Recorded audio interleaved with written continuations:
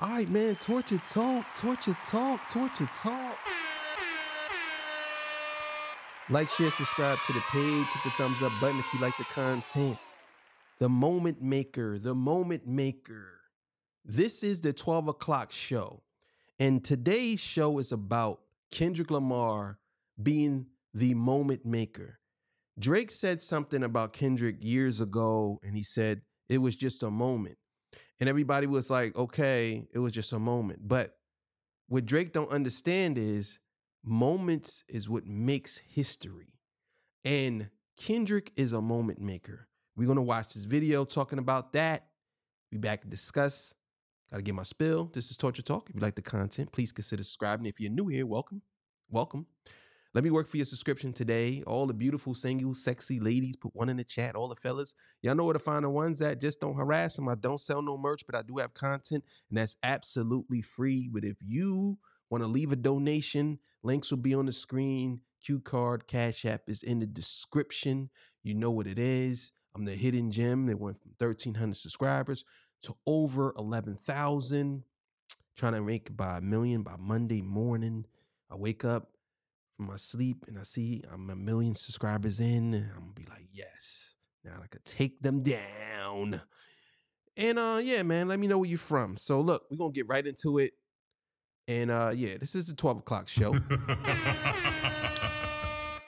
So let's get it. All right, so let's go. Yo, top 5 tonight. Notice I said we, it's not just me, I'm what the culture feeling. Have you ever thought that OVO is working for me? Beat your ass and hide the Bible if God watching. No round twos. Let's get it. I saw this video by Pio's Place where he goes in depth into Kendrick Lamar creating moments, a narrative spun by Drake years and years ago, back at the very beginning of their high-profile beef that culminated in some of the most culturally defining moments in hip-hop of the current decade. He's giving people like moments, you know, like that verse was a moment to talk about. I'm gonna tell y'all this. I'm not gonna say I don't like Elliott Wilson. I think he's cool. You know what I'm saying? But he's one of those dudes, man. To me, it's like he voluntarily want to be a knob slobber. You know what I'm saying? It's like, sometimes I feel like that about him. It's like, oh, like, even though Drake disrespect him, I feel like he still feels like Drake is one of the best. Yeah, I ain't gonna lie to you. He's still my top. Like, come on, bro. Are you listening to it now at this point in time? Okay. That's what's inspired me to make this video. You see, I've been a Kendrick Lamar fan since I started listening to rap music as far back as the 4th grade when I was introduced to it by my older brother. And Drake, while I don't agree with him on really anything at all, well, I agree with him on this. Kendrick Lamar does create moments, and he creates them constantly. Trying to strike a chord and it's probably A minor. Now, I'm not going to go into the... Yeah, that was crazy. I'm gonna tell you that was crazy. Cause see, he flipped that Dave Free joint and just flipped it on him. That was a crazy rebuttal. That may be one of the greatest bars ever penned to paper. Trying to strike a chord and it's probably A minor. What? Origin story of Kendrick like I normally would. This isn't the opening credits of a Spider-Verse movie. No, this video is about Kendrick's next moment, how we got here, and what it means to the genre. Consider subscribing. It's free, and the bigger that number gets, the better person it makes me, because that's how it works. Like I said, Drake is the one who spun the narrative of Kendrick creating moments, but he spun it in a way that doesn't hold true. He used it as a way to knock Kendrick down, but the truth is, Kendrick's moments last, and now they'll last for history. How did we get here though? It all started back in 2013 when Big Sean released his song Control. The song featured Jay Electronica and none other than Kendrick Lamar. The song seemed as if it was a typical collaboration between some of the upcoming names of the industry, until minute 3, second 20, when Kendrick starts to rap and drops a bomb on the industry. Tell Flex to drop a bomb on this shit. So many bombs ring the alarm like Vietnam on this shit. This bomb not only stirred the pot, leading to a decade-long beef, but it was also the first of Kendrick's many moments. Following this, Drake and Kendrick entered into what can only be described as a Cold War. Both artists would diss each other over the years while making it clear that the only people who would understand the disses I don't even like you. were each other. After Kendrick released his album Damn in 2017, he stuck around for a little bit to do the normal album release stuff. You know, collect rewards, win a Pulitzer Prize, tour around the world, the typical everyday musician things. And then he disappeared completely, except for the Black Panther soundtrack, which won him another Grammy because it's incredible. But outside of that, he was all but retired. Also, he's the I remember those days when Kendrick disappeared and we was all wondering when he was coming back. Like, yo, what's up, man? It's been a long time, man. It's been a long time. And his name was still relevant. Amazing. It's so amazing how Kendrick Lamar just does things and these moments are created when he does things. And that kind of goes off of why he doesn't put out so much material. Because whenever he comes, he creates moments.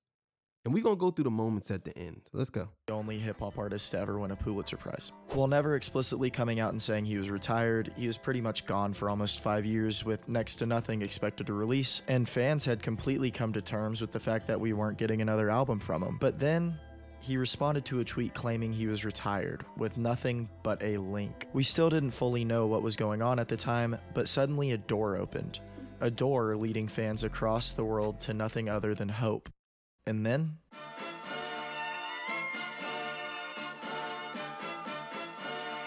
Kendrick returned to put the industry on notice. I'm smoking on, yo, what's the name tonight? I am the Omega. PG Lane, Rolly Gang, SIE, don't you address me unless it's with 4 letters. 2021, I ain't taking no prisoner. Baby Keem, Kendrick Lamar's cousin. Oh, my God, bro. That nigga came back and said, I am the Omega. Don't address me unless it's with 4 letters, nigga. What? As GOAT, nigga. Oh my God.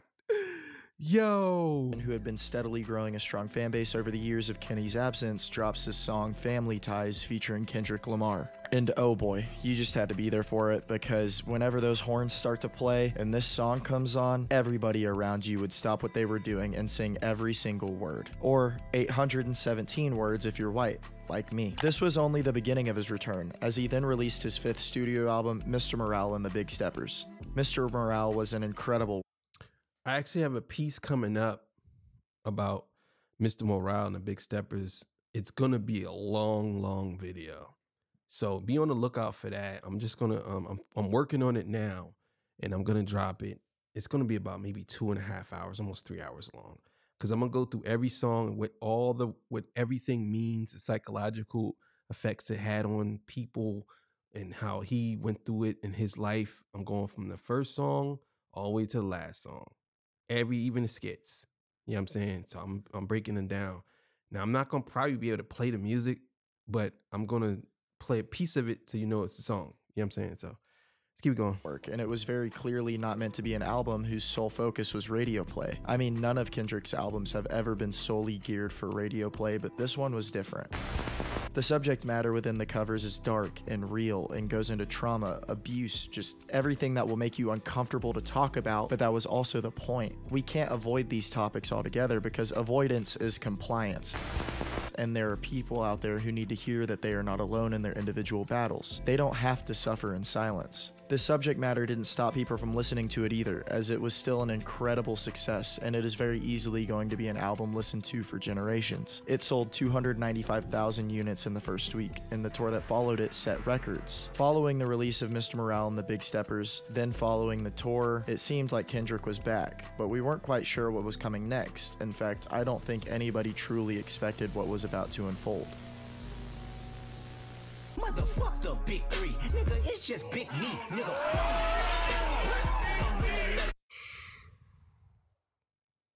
That's another moment. Damn, Drake. You talking about he just create moments.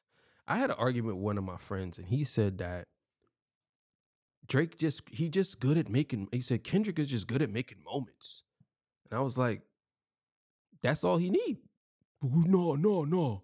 That's not all he need. I'm like, bro, because in history, I mean, who gonna look back and say Kendrick? I'm like, bro, he only got 5 albums, and he's lapped most of the artists ever in hip hop history, bro, off of 5 albums. Can't say nothing to him, bro. You can't. The heavily anticipated album, We Don't Trust You, from Future and Metro Boomin finally happened, and along with this album came a track list full of hidden features. When you reach track 6, titled Like That, you come across an amazing song. Through and through, it's great. But then you hear Kendrick's all too familiar voice come on the song, and his verse is a nuke on the industry, specifically a nuke on Drake and J. Cole, who not that long ago had released a collaboration called First Person Shooter, in which they dubbed the Big Three as being Drake, J. Cole, and Kendrick Lamar. And well, Kendrick didn't really like that. The Cold War was over. Now it's time for a grudge match between the giants of the industry. Now, we all know the story of the beef, but this is where Kendrick gave us even more moments. Mainly, what he dropped in the songs, but also his strategy to win this battle. Drake released push-ups and tailor-made freestyle, showing Kendrick that he wanted the smoke, but even he wasn't ready for what was about to follow. After a couple weeks of antagonization towards Kendrick, we were given Euphoria, a song that took the world by storm. While it was still really just a warning shot, but also a setup for what was about to come. Oh man, you gotta blow the horns for Euphoria, man. Woo. Oh my God, man. Some superpowers get neutralized. Only could watch in silence. The famous actor we once knew looked as paranoid and now spiraling. You moving just like a degenerate. Every antic is feeling distasteful. While calculate, you're not calculated. I could even predict your angles. Fabricating stories on a family front because you heard Mr. Morale. He said this in this song before he even did all that. You're not a rap artist, you're a scam artist.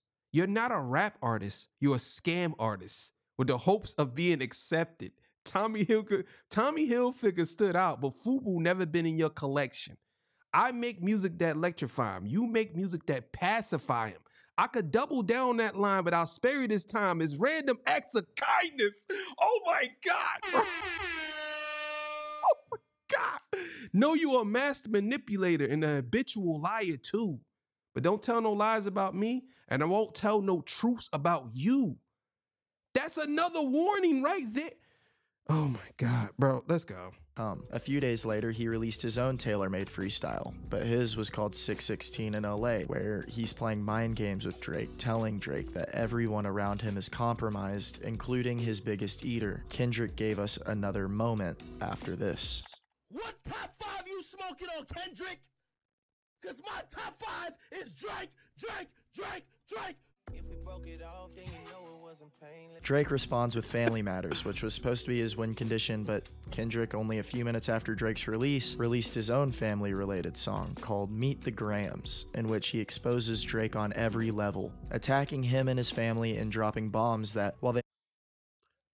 So, here's why this song is great. And I don't want to hear nobody saying anything about Drake, about him talking about Drake's son. He literally said that Drake's son's a king. And he literally said that, play this when you're 18. Just carry yourself as a king and play this when you're 18. If you want to know about your dad, play this. That's so scary because what happens when Adonis gets older and he starts to, he gets older and he starts to realize that his dad is who his dad was. And he looks back and he listens to that song. Oh my God. Let's keep it going. May or may not be true, took all the heat out of Drake's release and completely brick-walled his momentum. A fucking den? He wasn't done yet either, because only a day later, Kendrick dropped Not Like Us, which has gone on to become one of hip-hop's biggest songs ever, breaking numerous records held by Drake, becoming an anthem for months, and proving that yes, he is what the culture's feeling. Now that the beef was decisively won by Kendrick, it was time for him to give us another moment to write in the history books. Kendrick put together a show at the Kia Forum called The Pop-Out, and excitement quickly grew as everyone was riding the highs of the beef still and wondered what was in store. And what happened next? Well, I don't think we'll ever see anything like that ever again. The Pop-Out was insane, and it was a total celebration of the West Coast, bringing out fan favorites from West Coast hip-hop history, while also giving spotlight to some lesser-known artists. Once Kendrick came out, it was the cherry on top, and while it was a victory lap for him, ending the show by playing Not Like Us 5 times in a row, he gave us the true moment for history. He brought out the Pyru Bloods and Crips from the LA area, two rival gangs who had been feuding relentlessly for years and years and years, uniting everyone on stage, showing everyone, the ones who fell victim to the endless violence growing up, the ones who are dealing with it in the current day, and the young kids that there's good that can come from everything. This was what everything had led to: unification of a divided culture. But you can see it in the title and thumbnail that this isn't where the video ends. That's because about 3 weeks ago, Kendrick announced a performance like nothing we've ever seen. Kendrick Lamar is headlining the Super Bowl halftime show. Meet me in New Orleans. And yes, we have already seen Kendrick perform at the Super Bowl alongside Dre, Snoop, M, 50 Cent, and Mary J. Blige, but this is where the history is being made. No rapper has ever headlined the Super Bowl as a solo act. There has been some It's another moment. drama from this, so yes, Kendrick is already writing history again, but who knows if the drama and criticism from this announcement will lead to him shocking everyone once again. I'm talking about the drama from people being mad that Lil Wayne isn't performing since the Super Bowl is in New Orleans. It broke me. But who knows what can happen from here on out. Kendrick is showing us that he always has something to come next. This halftime show announcement is a big step forward for the genre as a whole. While being the most popular genre for years now, it was still heavily criticized by the mainstream media because of the vulgarity of some of the music released. But that's the beauty of hip-hop. No other medium of music is as real and forthcoming about the struggles of an entire demographic as this one is. As for now, what's next is the Super Bowl, another chapter in the history books of hip-hop that's had Kendrick writing it for a while now.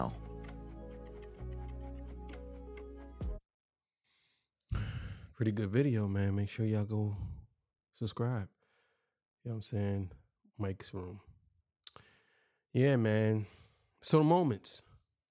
So Kendrick comes with, we can basically say, we can start with let's just start with Control. All right, you know what? Controversy. Eminem, one of the biggest controversial rappers ever. He created moments. Now, his moments were more controversial.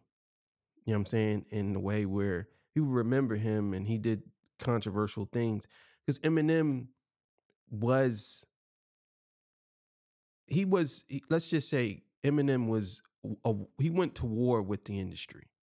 You know what I'm saying? Because he wasn't industry.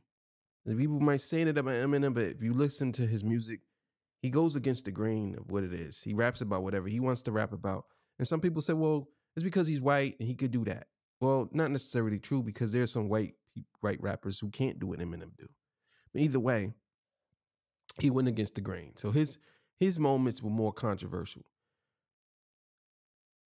Kendrick moments are much more than controversial. They're more like saving the culture type of moments. And he puts himself in that position. So for example, him with Control. Let's just say Control was the first moment. You know what I'm saying? Then we will go to we'll go to Good Kid, Mad City, was the second moment. Which, even though it was an album, but let's just say it was a moment. You know what I'm saying? From Swimming Pools, you never heard nobody rap like that. I mean, he doesn't rap like, nobody rap like that. Then we go to the next moment, would probably be the BET Cypher, where he called out Drake. I think Good Kid, Mad City came out after that. I'm not sure. I can't remember. Either way, that's another moment. Then we move on from there. We go to King Kunta. You know what I'm saying? It's another moment. We said a rapper with a ghostwriter. What the fuck happened? Oh no. I swear I wouldn't tell. Once y'all sharing bars like got a bottom bunk on the 2-man cell. You know what I'm saying? Like something's in the water. And if I got a brown nose from the dog, I'll be a bum than a motherfucking baller. Oh my God. Classic, classic, classic. You know what I'm saying? So Pimp a Butterfly, another moment. The best rap album ever created. Let's just be clear. That's the greatest rap album ever created. There's nothing better than that. But that's another moment that was created. You know what I'm saying? He had the world talking. So it's not just Kendrick Lamar's creating moments or just one moment with this person or a beef or whatever. No, whenever he does something, it's a moment. Damn. Another moment. You know what I'm saying? Then we could go all the way to, Family Ties. Another moment.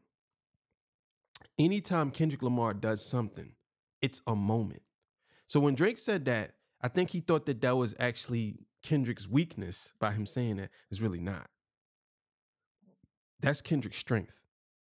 It's him creating moments. And I believe the reason why it's so effective is because he's so mysterious. See, before you had access to him. He was always all over everything. Now, totally off the grid. So when he does something, everybody flocks to it because it's codes in everything that he does. This is the reason why he's where he's at. So that's what I'm saying. Even with him just dropping something like a Super Bowl ad, that's a moment. Anything Kendrick Lamar does from here on out is always going to be a moment because he has created this aura around him that everything is a moment. Everything. Everything you could think of, it's a moment. And yeah. So of course you get to like that moment. Then you get to Euphoria moment. You already know, 616. Meet the Grams. And Not Like Us. Moments. And I'm sure there's much more than that. Or the Super Bowl moment. Pulitzer Prize winning moment. 11 Grammys in one night moment. Can't defeat it.